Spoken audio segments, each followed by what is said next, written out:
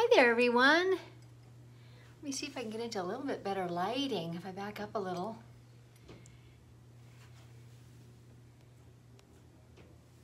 Hi, everyone.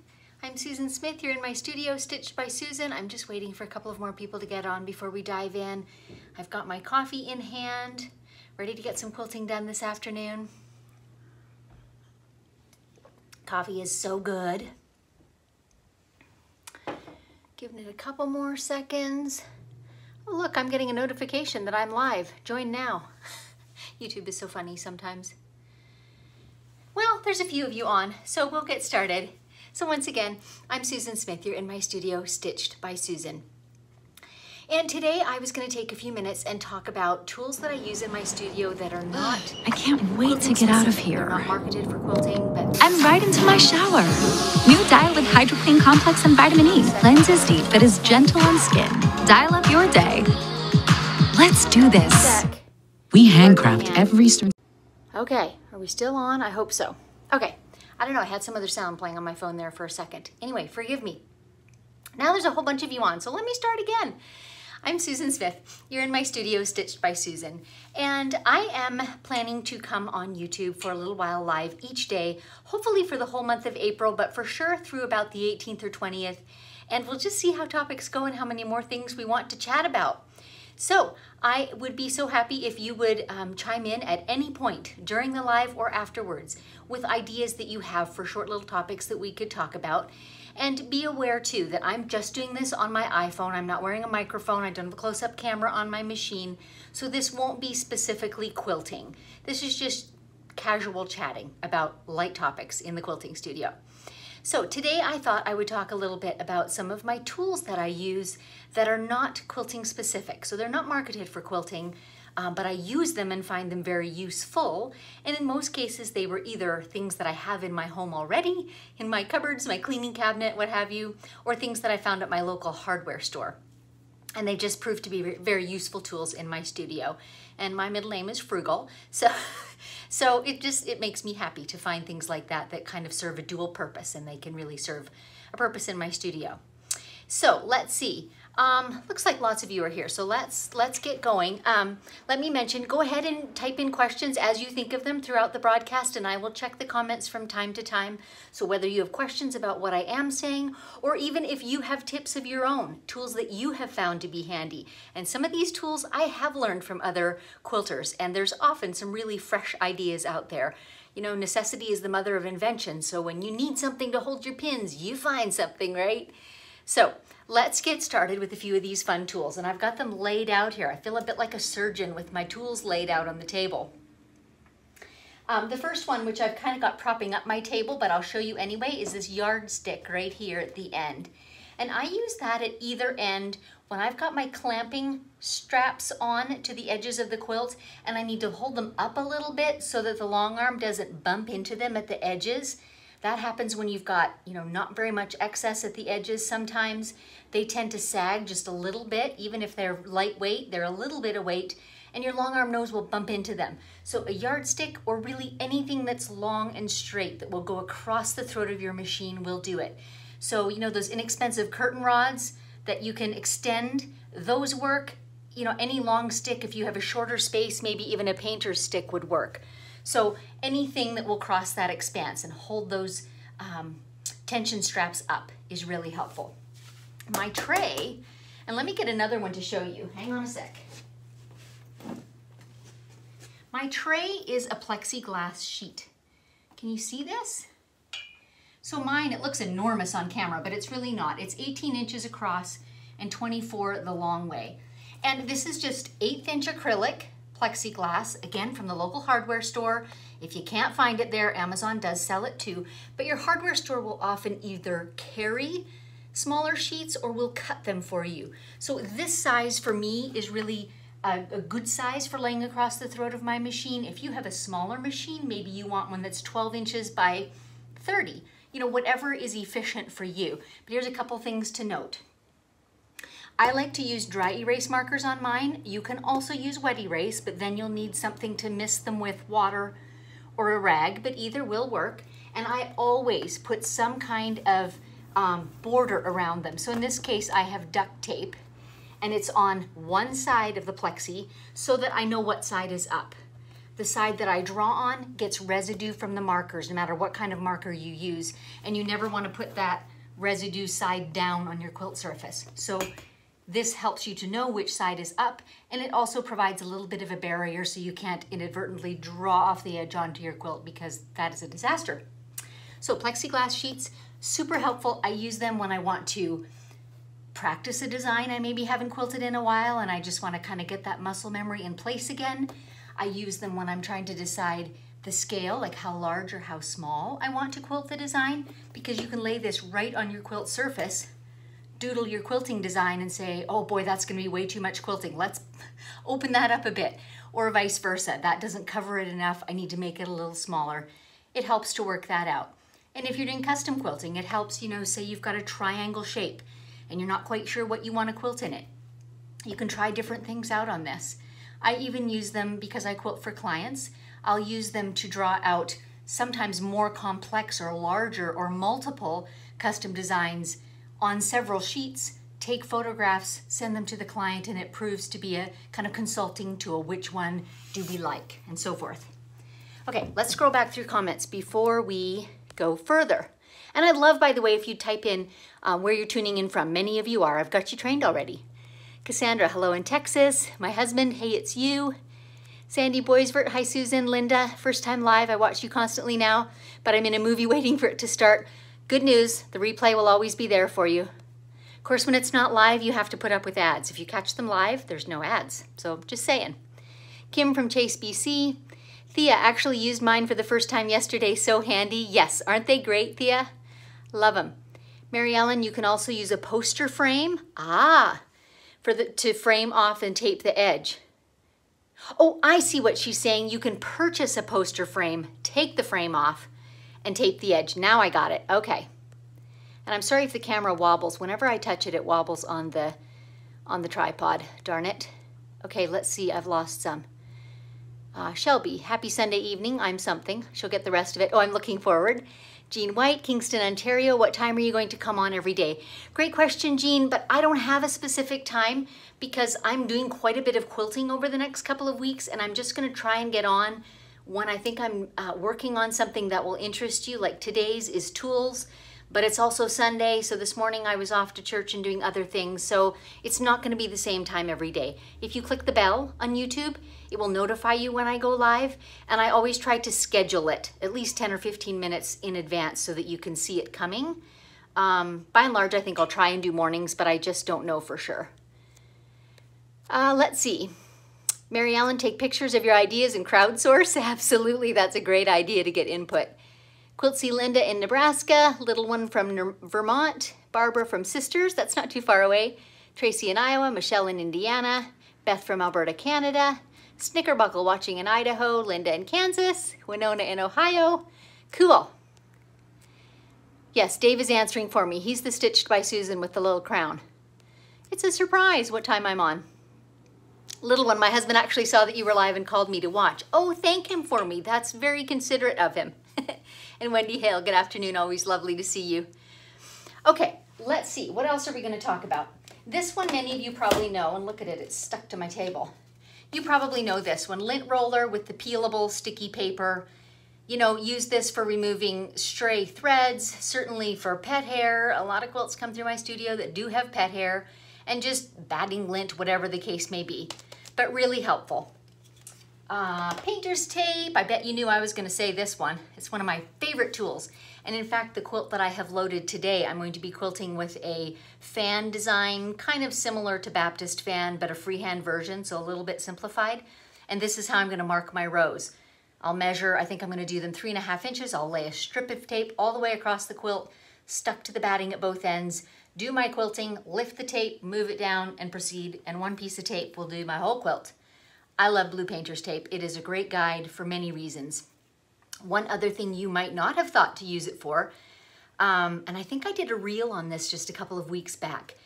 I ran into a quilt where there was a little portion of a seam coming undone, and actually first I got my hopper foot stuck in it and had to undo it, and oh my goodness sakes, that was a disaster. But after I got my hopper foot disentangled, I didn't want to take the time to sew it by hand, so I just took a little piece of painter's tape, pulled that seam together, stuck it down with tape and quilted over it, pulled the tape off, and then I marked it with a tape and a little fabric sort of flag, sent it back to the owner with a note that she would want to hand stitch that down. It was a fairly long piece of seam that was coming undone. So you never know when this will come in handy.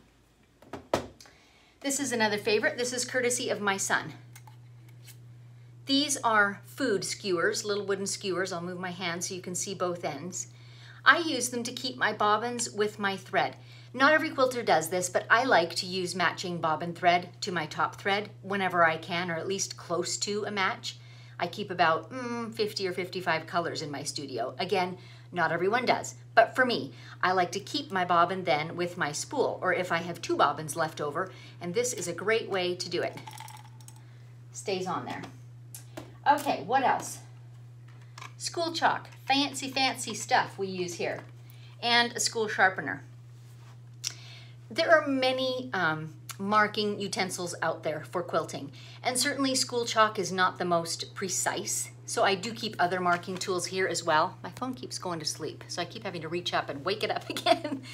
Anyway, but I do like to use this. Say I'm quilting, you know, a feather spray, and it does not have to be precise, or I'm quilting a spineless feather and I'm not going to quilt the spine, but I want to know where it is so I can lay my feathers on it evenly.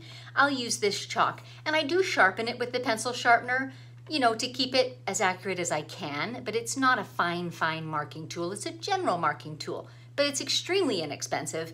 It brushes off of fabric easily. It leaves no residue or chemicals in your quilt, so it's a good choice for some of those simple markings.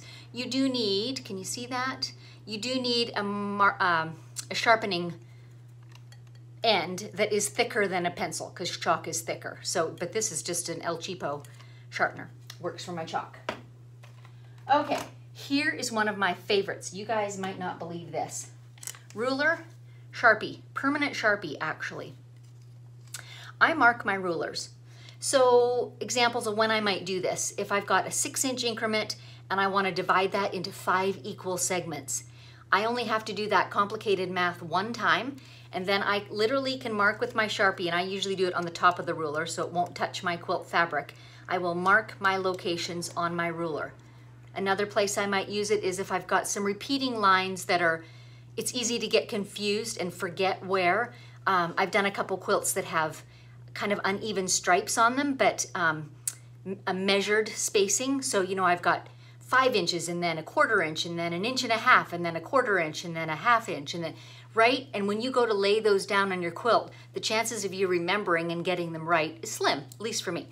So I jot them into place on my ruler, leave them there for the duration of the quilt. So I can just set my ruler down using my, not using this, but using my quilt marking tool, drop those marks on my fabric, and when I'm all done, just these little cloth alcohol swabs will take it off. Or if you don't have these, you know, rubbing alcohol on a cotton swab would work too, but I have these in my house, so that will just, that permanent Sharpie marker comes right off. So it's a real time saver and an error saver for sure.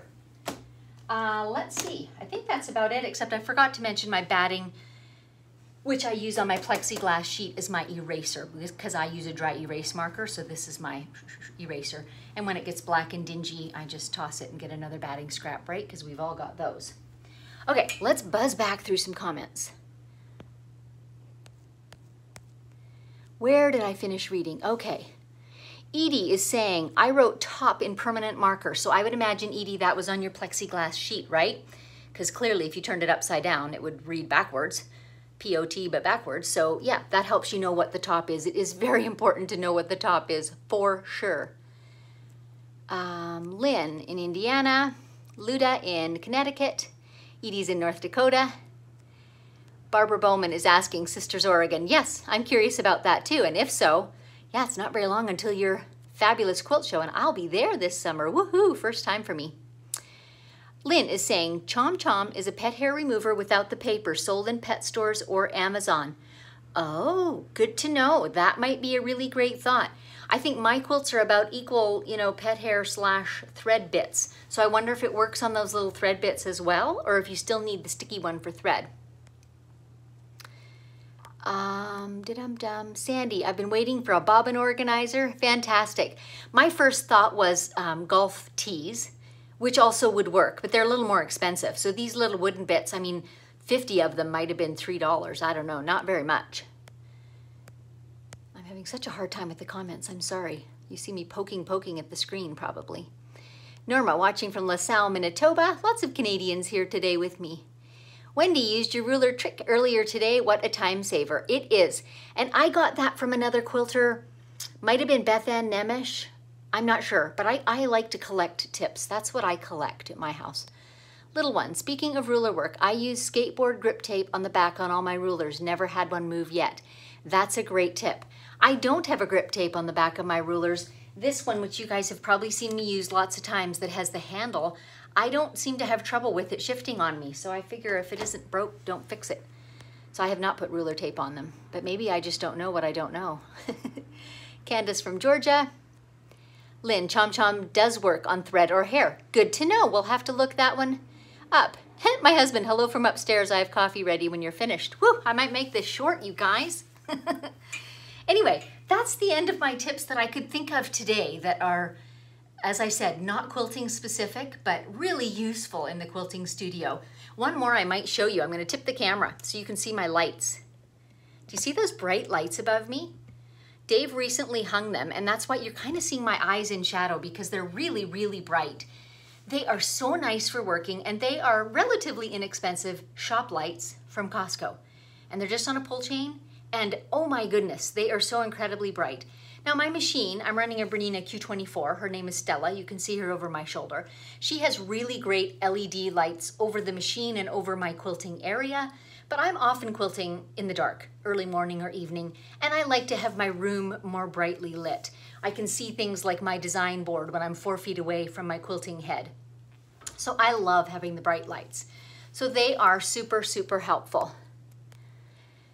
Maggie in Miami, Donna in Tennessee. Thea is asking, are you enjoying your new machine? Is it the upgrade you were hoping for? You know, I think it is, Thea. It's a different machine than the one I had. I used to drive a Gamel, and I've done hundreds of quilts on Gamels. I had 2 of them, and I really enjoyed them. They are industrial, they are hardworking, they are easy maintenance. I love that. The Bernina is a little closer to your sewing machine in that it's quieter. It doesn't have that industrial sound. And it, like the presser feet on it are interchangeable with your sewing machine, so are the needles. So I love that. I can try out different needles and do fun precision things because it's kind of, I don't know, you're closer in. It all threads right at the front of the machine. So it's just a little bit more like your sewing machine in that way. And mine is a hair shorter than my Gamel was, 2 inches. I'm not finding that to be a problem at this point. In fact, I don't really notice it. And they weigh about the same, so in terms of what it feels like driving it free motion, very much the same. The Bernina drives like a Cadillac, makes beautiful stitches. I'm playing around with some different kinds of thread and things like that, so that's really fun. Okay, let's keep looking. Donna, I have those same ones over my long arm, love them. Yeah. I think probably someone recommended those to me too, those shop lights, because they're a pretty natural and clean light, and just really, really good for a few dollars, really good. Yep, few people have shop lights. Quiltsy Linda is saying with daylight bulbs. I suspect mine are daylight too, although Dave did it, so I'm not 100% sure. Please show the magnets you use up close. Great idea, Sue. I sure will do that. They're right here behind me. Give me a second. Here are my magnets, okay? So it's 18 inches long. That's the back of it. It's dark, so it's hard to see it. But see, there's a magnet inside there. And the front is just the steel. And here's the end of it. Can you see that? It's kind of a channel with this magnet inside it. These 2 are from the local hardware store. You can get them for, like, shops use them for hanging tools, pliers and screwdrivers and so forth on them because they're a strong magnet. Kitchens use them for knives. And I use them for these front rails on my machine. So if you want more demonstrations of how they work, on most of my YouTube live and unscripted episodes, I'll show the using of them, and I'll talk about the fact that I have tweaked how I load my quilts in order to not have multiple layers of fabric on this rail so that my magnet sticks. And of course you do have to have magnetic rails. They obviously won't work on a wooden rail. And a lot of quilters will recommend, because they have a pre-drilled hole right here, and everyone I've ever seen does have the pre-drilled hole. You can put doorknobs or drawer pulls on those for pulling them with. I found that mine kept coming unscrewed and were more of a nuisance than a help. So I've just learned to, tuck my fingers in the ends and pull them off. But that's just me, but you have options. So that's the magnet. We'll just toss that on the floor. So I keep enough of those magnets to go nose to tail along every quilt that I have. So like even a queen or a large king size quilt, there can be a bit of space between them, but I think I have 5 or 6 of them that I can put on my rails nose to tail. So let's see what else we're getting for comments. Backing up, Mary Ellen, Amazon carries some very slim LED lights that are really bright. Do you mean for putting on your machine, Mary Ellen? I certainly have seen other quilters do that. If their machine doesn't have lighting that they're thrilled with, you can purchase LED lights that are like a slim line that are super helpful. Okay, video suggestion, talk about your quilting journal and what information you put in it about the quilts. Great idea, Cassandra. I will do that, maybe even tomorrow. Thea, yes on the magnets, using those per Susan's other video, they're great. I do love them. I do love them. Sue Hansen in Arkansas, thunderstorms here, so I've unplugged and decided to check computer. Oh gosh, thunderstorms, I'm sorry. Donna, got them at Harbor Freight, so did I. Shauna, watching you live, thanks for having us in your studio. You're welcome. Kay, I have them too. Sue, I use the magnetic bars. If you drop them often enough, you can use the little magnet pieces that fall out. Okay, that's funny. I've never had a piece fall out of one. Just goes to show. Mary Ellen says no on your ceiling. I'm not sure what she's referring to. Anyway, Dave just popped a link in there. Let's talk about that for half a second. On the 15th of April, I've got a free workshop coming up. And I've called it, and I know some of you have seen it before, but people enjoy it so much, and this is kind of my mission. It's called 5 Myths That Tie Freehand Quilters in Knots. Come in and we'll ignore that. I think that it's just so common for people that want to be quilters to think, I can't, for various reasons. So I've collected 5 reasons that I hear the most often, and I'm kind of smashing those reasons and saying, this is what's really true. Those are myths, don't believe them. Because I firmly believe that if you want to quilt freehand, you absolutely can learn how to do it. And I would love to show you how. So this workshop is not really a lesson on quilting. It's just a discussion with tons of photos and examples. A discussion of kind of the common misconceptions, like I'm not an artist. Well, I have news for you, I'm not an artist either. But quilting is about a lot more than being someone who sketches or paints. So I just want to break down those myths. So that free workshop is going to be on April 15th. There will be replays, available after it as well if by some reason you can't get there live. But April 15, so there is a sign up link in the notes below this episode too, so you can copy paste it from there, and it'll ask for your name and email address to sign up, and then you'll get some reminders via email, and you will get a link for a workbook just before the event happens as well, so that you can take notes if you like, have some of your own doodles or pictures in that workbook. So that's coming up again April 15th. So before we go, I encourage you, if you're enjoying these little lives, like and subscribe. YouTube loves the thumbs up, and so do I. And then also, if you click on the little bell, you will get notifications, and you can choose there what types of notifications you want. So for the purposes of these little lives, just choose to be notified when I go live. And then YouTube will give you a little ping whenever I'm getting ready to go live. And I'll try to schedule them a few minutes in advance, and I'll try to do them in the mornings for me. I'm on Pacific time. But it is definitely subject to what I'm working on in my studio or what life is holding on that particular day. So let's see.